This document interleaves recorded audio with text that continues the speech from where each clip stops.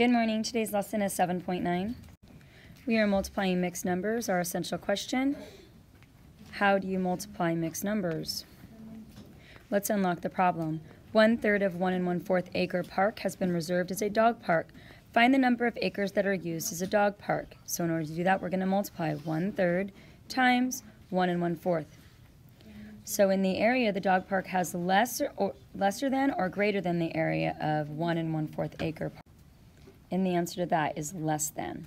So one way we can use a model. We can shade the model to represent the whole park.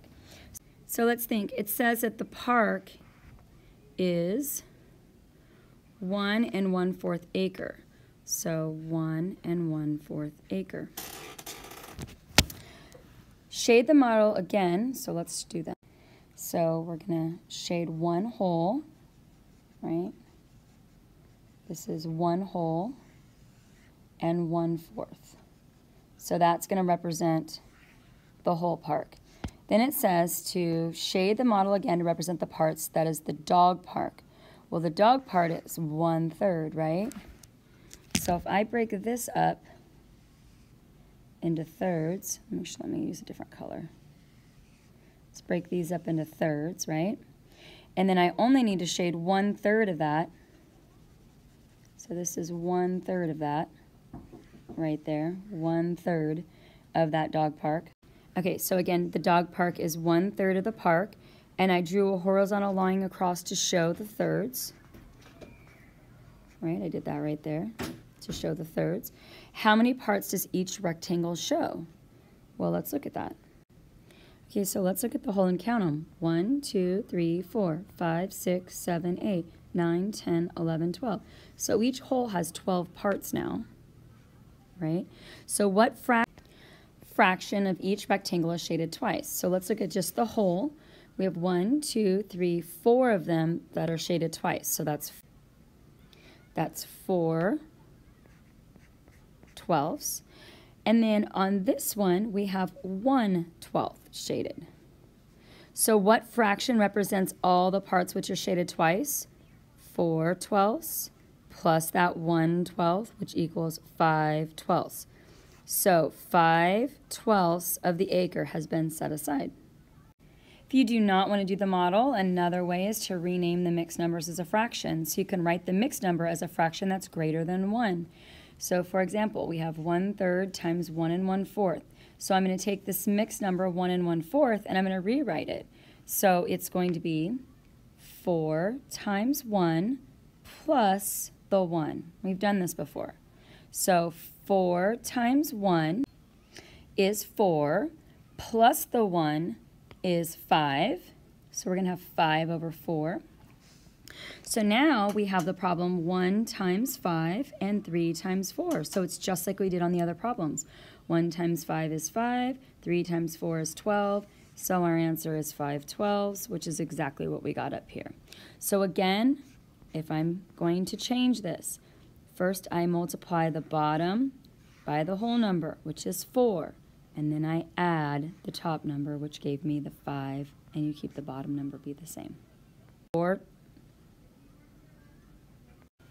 Okay, let's look at example number 1, renaming the whole number. So for multiplying 12 times 2 and 1/6, write the product in the simplest form. So step 1, determine how the product will compare to the greater factor. 12 times 2 and 1/6 will be less than or greater than 12. If I'm multiplying by a whole number of 12, it's going to be greater than, right? It's going to be bigger because we're multiplying it. Step 2. Write the whole number and mixed number as fractions. So first, the whole number as a fraction, 12. We're going to remember whenever we have that, we just simply put a 1 over it, right? So we're going to have 12/1. So this is essentially this. Now we have to rewrite this number. So remember when we're doing this, it's 2 times 6, which is 12, plus the 1, which is 13. So now we have 13/6. So our answer, so now we can solve it. Well, 12 times 13 is 156/6. Now I know that you can reduce it, right? 6 goes into 156 26 times, and 6 goes into 1 time. And look at that, it's a whole number, 26 over 1, which is 26. So 12 times 2 and 1/6 is 26. Another way to think about this is using the distributive property, 16 times 4 and 1/8. So we have 16 times 4 and 1/8. So if I'm using the distributive property, I have 16 times, and if I break apart this 4 and 1/8, I'm going to have the whole number 4 plus 1/8. Okay, we've done this before. So now if I'm doing this, I'm going to have 16 times, so it's one of those 16 times the 4 and then 16 times the 1/8, right? So 16 times the 4 and then 16 times the 1/8. So then you solve for 16 times 4, which is 64, plus we have 16 for 1/8, which is 66. And so the answer is 66. Let's use reasoning, explain why you might choose the distributive property. So one reason is that, you know, it's easier to find 16 groups of 1/8 than it is to just do it straight away. When you multiply two factors greater than 1, if is the product less than, between, or greater than the two factors? Well, the product is going to be greater than the two factors. And the reason is that, let me move this out of the way. The reason is that the product equals the greater factor times the number greater than 1, which produces a number that's going to be greater than both factors. Okay, Sharon, I just want to do a couple of these with you. So let's just do number 2. So in order to multiply these, first I have to change them to the mixed numbers. So 8 times 1 is 8, plus 1 is 9 over 8, times, now we have 2 times 3, which is 6, plus the 1 is 7 over 3. Now I just multiply them straight away. 7 times 9 is 63. 8 times 3 is 24. So now I have to reduce it. 24 can go into 63 2 times.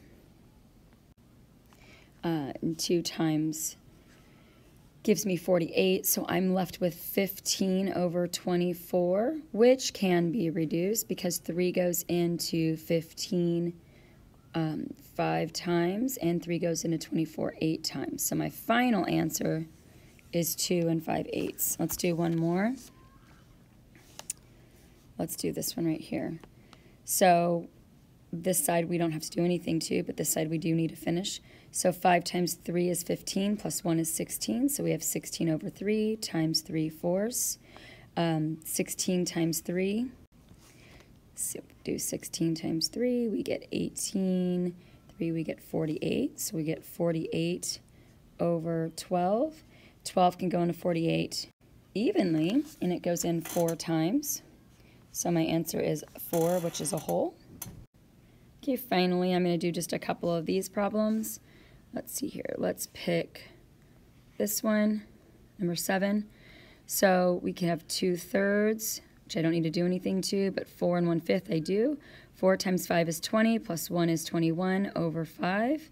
So 2 times 21 is 42. 3 times 5 is 15. 15 goes into 42 2 times, which is 30, right? And I'll get 12 left over 15. I can reduce. 3 goes into 12. Some carry over my 2 there. 3 goes into 12 4 times.